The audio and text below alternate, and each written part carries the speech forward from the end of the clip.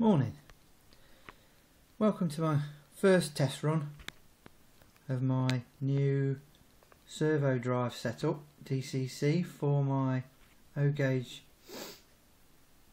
layout 4 gig east. As you can see, I'm using MERG steady state accessory decoder and a MERG SERVO4 servo driver board connected together as per the instructions supplied by MERG. A little bit of board modification needed.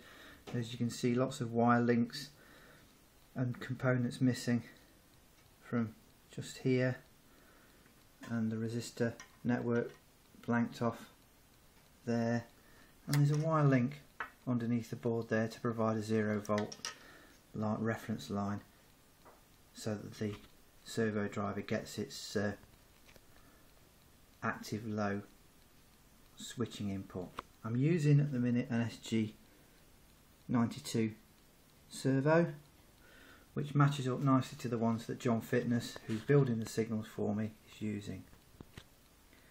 You'll also notice that I've done an unauthorised modification. All the MERG literature states that you need a separate external power supply for these boards, but I've just looped round the DCC track input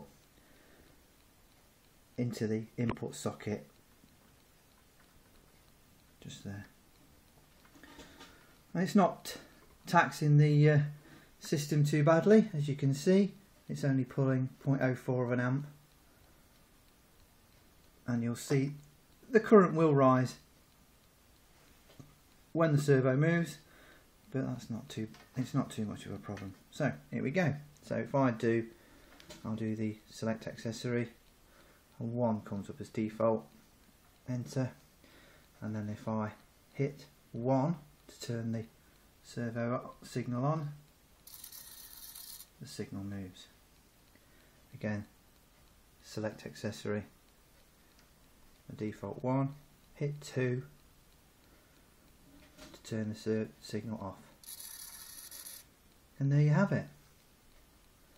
2 MERG boards successfully connected together with a little bit of an unauthorised modification on my part, just to make wiring easier, because I'm just going to power everything from the DCC accessory bus.